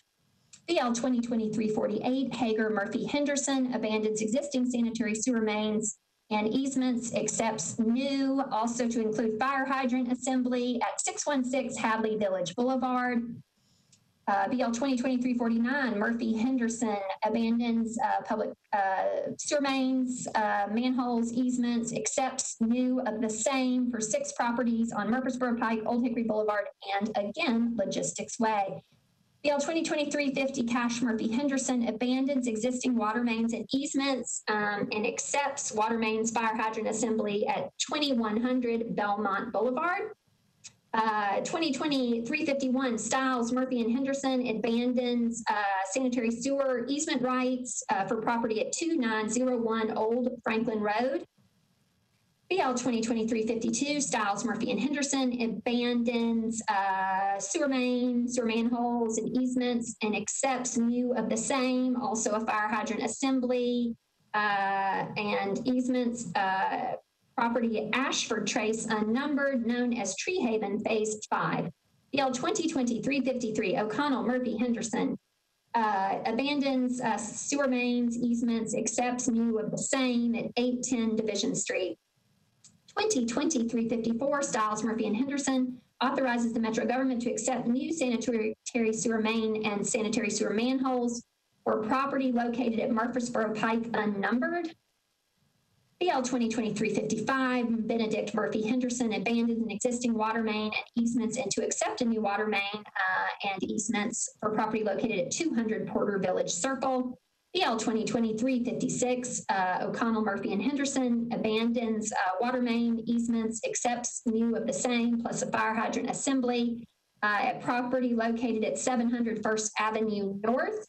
BL 2020-357, O'Connell, Murphy, and Henderson abandons existing public sanitary sewer main, manholes, easements, and accepts new of the same, plus a fire hydrant at 1221 Broadway.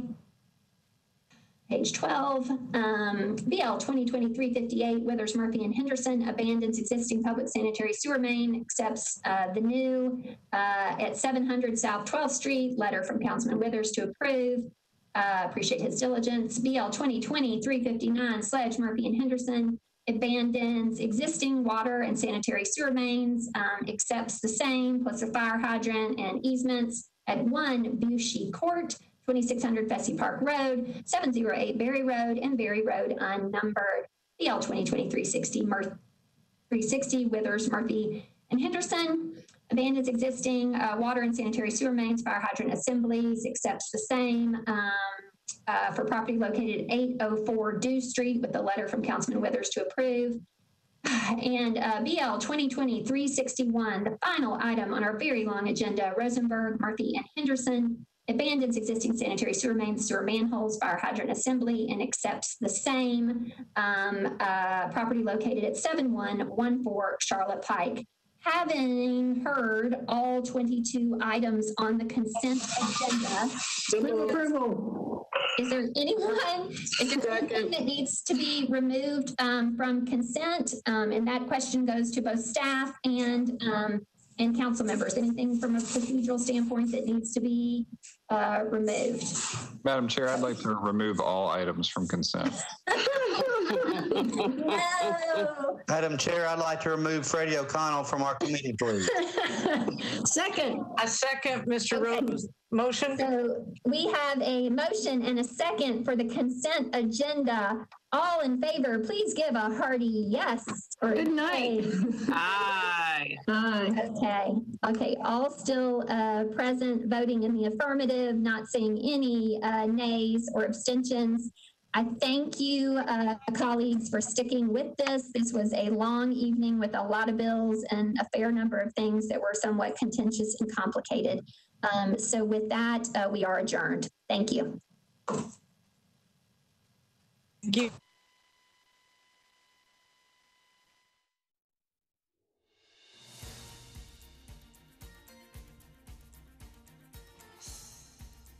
This has been a service of the Metro Nashville Network. If you would like to see this presentation again, or for more information about this and other programs, visit nashville.gov.